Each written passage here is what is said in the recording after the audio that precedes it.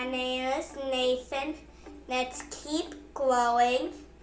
Today we're gonna plant the bluebird forget-me-not flowers. Very pretty.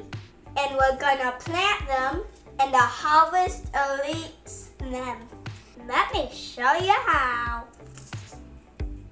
Today we need 6 sponges, 6 grow baskets, and a bunch of love. This is what the seeds look like. They're so small. It's gonna be kind of hard getting them in those sponges and stuff because they could fall out, but we don't want that to happen. We'll put a couple in each sponge and we'll pluck the smallest ones out when they germinate. First, we need to soak the sponges. Next part, we need to put the grow baskets in the air garden.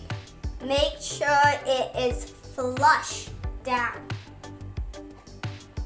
And that looked like all you had to do is rotate it, Nathan. Yeah, if it's not flush, just pick it up and rotate it.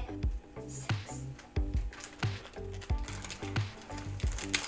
Next, we need to cap them off.